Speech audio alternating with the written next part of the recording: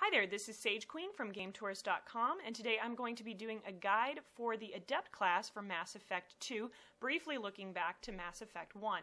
Now, Mass Effect 2 has been out for over a year, but if you're thinking about doing your second or third or 20th playthrough and you'd like to try the Adept, or if you're thinking about taking it on up to Hardcore Insanity difficulty and want some tips to take with you along the way, that's what this guide is going to be about. Now, I'm going to assume that you've probably read the Codex entry on biotics.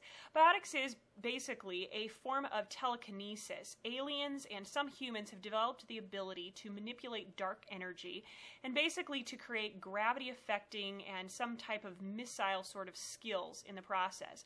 Biotic adepts are soldiers that rely on biotics extremely heavily.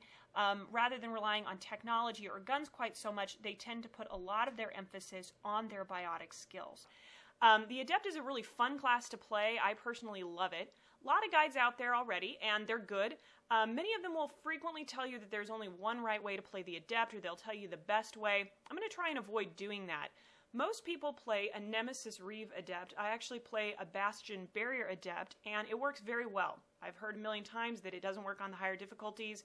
Just finished my Insanity run, so I'd beg to differ. Again, I think that you can do just about anything you want, and you can probably make it work, but this is going to be a guide to kind of some of the fundamentals of Adepting and what you might want to consider as an Adept. Quick note about the Shepherd you'll be seeing in these guides. That is a FemShep. That's my own custom Curie Shepherd FemShep. And I absolutely love female Shepherd, one of the best female heroines ever created, voiced by the amazing Jennifer Hale, and I hope you enjoy watching her in these guides. Alright, so before we finish out this intro, I'm going to briefly look back to Mass Effect 1 to look at what Adept looked like back then, and that'll be kind of a comparison point for what Mass Effect 2 did with the class. If you never played Mass Effect 1 and never plan to, shame on you. It's a really good game. You should give it a try. But I understand a lot of people prefer the gameplay to Mass Effect 2. I prefer the gameplay of Mass Effect 2. And you may not really feel like going back. If not, go ahead and skip on ahead to the next video because I'm going to briefly outline what the skills looked like in Mass Effect 1, because then when we get to Mass Effect 2, you're going to see there were some pretty fundamental changes that they made. Okay, Mass Effect 1 gave the Adept an absolutely killer skill, Singularity. That was really the special skill for the Adept. You could unlock it for other classes, though, and people frequently used it in tandem with Vanguard to make an absolutely overpowered biotic Shepherd, but it was originally an Adept skill. Singularity is a trap, essentially. It does no damage, and it pulls all the mobs into the area, into orbit around this biotic gravity well of Shepard's making. In Mass Effect 1, this skill completely bypassed shields, so everybody went flying. A lot of the furniture, too.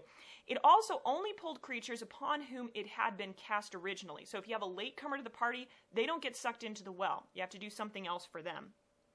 Once you got things flying in that Singularity, it was useful to use pistols on whoever was trapped in it, and pistols were the only weapon that Shepard got a mastery for. Pistols were very effective, especially if you used marksmen, but it was always kind of funny to me. Shepard's got all these guns on her back, or his back, and yet never really uses them. Singularity was an incredibly useful skill, but one of the coolest things was that it was on a recharge timer separate from the other skills. So you also have the skills of Throw, which also completely bypassed shields. You can just toss people into a wall, and it did quite a bit of damage. Lift sent them flying into the stratosphere. Sometimes they'd come down and die. Sometimes they'd never come down again. Sometimes they got stuck in the ceiling. It was kind of fun. Warp, I'll be honest, I never found it terribly effective. I tended to kind of avoid it, but then again, I used it because since you're on a separate recharge timer for all these skills, you could essentially set them off one right after the other if you so chose.